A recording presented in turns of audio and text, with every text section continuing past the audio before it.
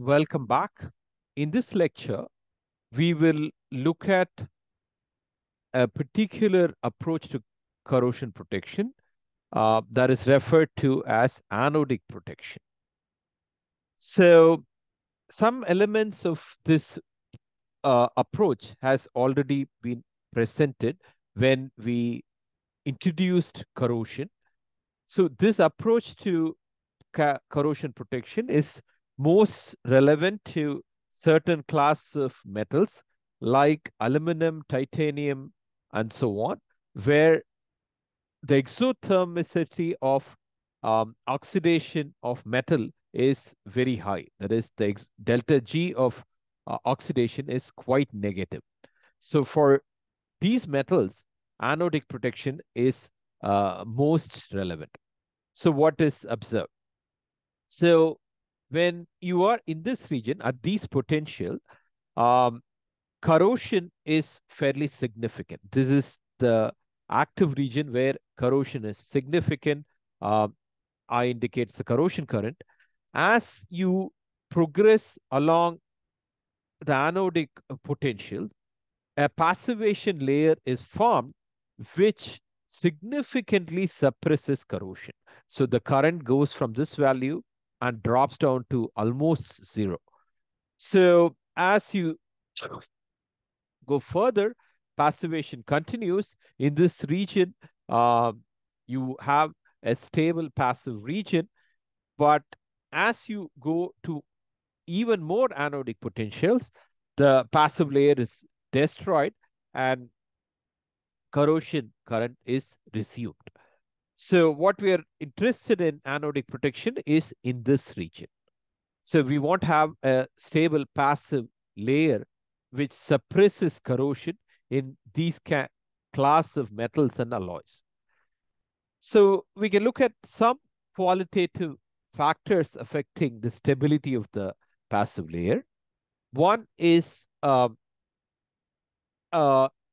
criteria developed long time ago based on the volume of the metal oxide passive layer compared to volume of the metal that was involved in forming this passive layer.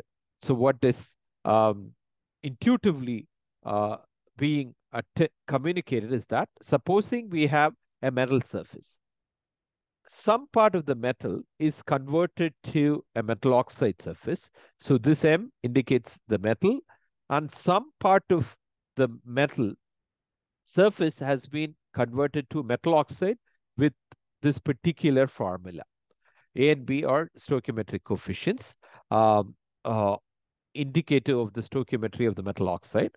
Intuitively, you would anticipate that for the metal oxide layer to be covering the metal surface, the volume of the metal oxide formed should not be much less than the volume of the metal which was involved in the formation of metal oxide. As opposed to thinking about volume, it would have been much better to have thought through areas, but these two gentlemen, Pilling and Bedworth, came up with a criteria, which is often referred to as the Pilling-Bedworth criteria, wherein the volumes are compared. So metal M oxide refers to the molar mass of metal oxide divided by the density of the metal oxide gives you an idea of um, volume occupied by the metal oxide. When you divide this volume, okay, by this gives you the volume of the metal that was involved in forming this metal oxide. Molar mass of metal divided by the density of the metal will give you the volume of the metal that was involved in forming this metal oxide.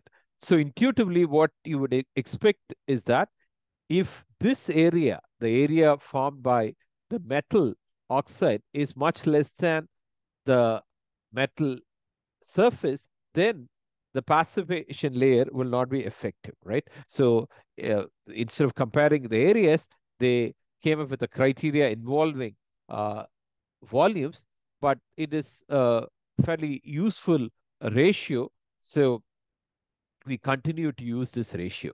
So if you compute this quantity, if this quantity is much less than 1, then the oxide will not completely cover the metal surface. So the metal is not protected by the passivating layer.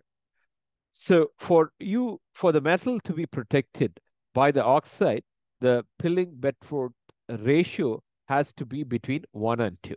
In this case, this area of the metal oxide is comparable to the area of the underlying metal surface. So if the ratio is much greater than 2, that is, the volume of the oxide formed is much more than the volume of the metal from which the oxide was formed, what you would anticipate, the metal oxide will buckle, right? To accommodate that increased volume or increased surface, the metal oxide will buckle and delaminate. So this will not offer good corrosion protection by passivation. So that has to be avoided. So if you want good protection by passivation, you want to have the Pilling-Bedworth ratio in this regime. Moving on, we have also looked at another feature of passivation. Passivation, let's say, can be analyzed via the Pourbaix diagram. So what the Pourbaix diagram does is that as you go towards the anodic potential, you ask when would the passivating layer be formed, right? So that is very much dependent upon the pH. So at different pH, the passivation layers are more easily formed. For example, in this region, the passivation layer is more easily formed, but in more acidic pH, it takes a greater anodic potential to form the passivating region. We have discussed in fairly good amount of detail how to utilize Pourbaix diagram in corrosion. Please look at the previous lecture to understand the different parts of this Pourbaix diagram.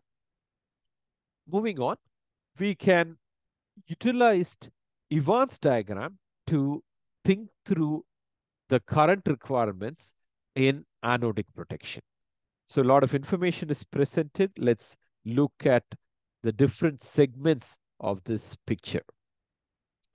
Okay, so in the active region, what you have is that there is anodic current and there is a cathodic current. So IC indicates the cathodic current. When you match the anodic current with the cathodic current, you get the corrosion potential, and corresponding to the corrosion potential, you have the corrosion current. You don't want to be in this regime. So to suppress corrosion, you want to go from greater anodic current to lesser anodic current. So when you do that, you are at anodic potential. What is observed is that corresponding to decrease in the anodic current because of the increase in anodic potential, what is to be noticed is that at high anodic potential, the cathodic current also decreases significantly, right? So this is the line indicating the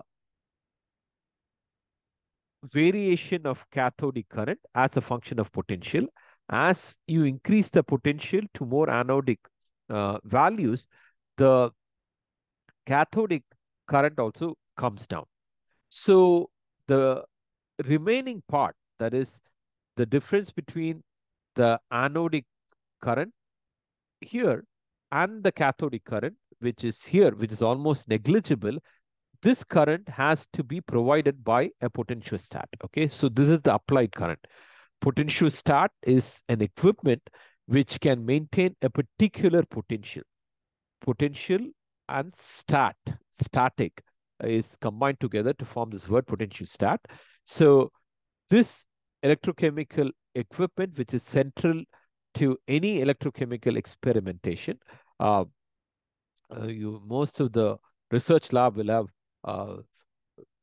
3 to 4, half a dozen potentiostat in a particular lab. So with this potentiostat, you not only apply a particular potential which significantly reduces the corrosion from this value to this value, and what is evident from this Evans diagram is that the difference between this and this is supplied. The difference in current, cathodic current, is supplied by the potentiostat. Moving further, you have another scenario wherein you want to look at the cathodic currents when you change the potential.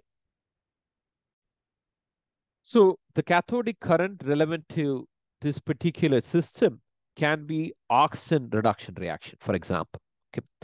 So what we want to aim here is that we want to match the anodic current via the cathodic current itself. Okay, so in this case, in the active corrosion region, the intersection of the anodic current with the cathodic current is indicated by this dashed line, gives you the corrosion potential and the corrosion current. You don't want to be in this region. When you increase the potential to the more anodic regime, what you want to have is that the cathodic current should match the anodic current. To make that possible, one way you can try to do that is to increase the exchange current density of the cathodic current. When you increase the exchange current density, this line is moved up. So this shift upwards is an indicative of increase in exchange current density. When that occurs, the cathodic current itself will match the anodic current, and this establishes the new corrosion potential and the corrosion current.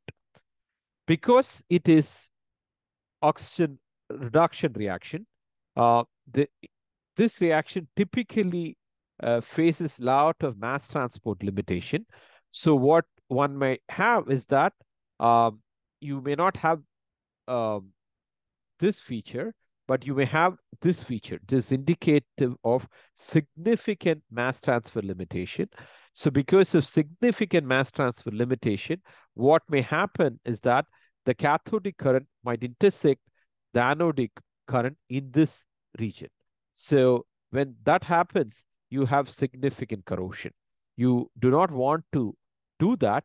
So you want to make sure that you have improved the mass transfer characteristic in such a manner that the limiting current density is more than this region. Okay, so you don't intersect this part of the anodic current in this regime if the limiting current density is outside of this regime. Here, D shows increase in limiting current density. That will occur by improving the mass transport features involved underlying this reduction process or decreasing the mass transfer resistance. Two things to summarize. You want to be increasing the anodic potential.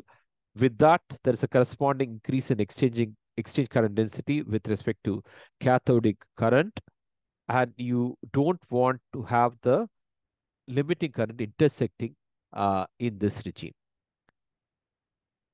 Moving on, we will look at one of the most important protection strategies for corrosion, which is to do with cathodic protection.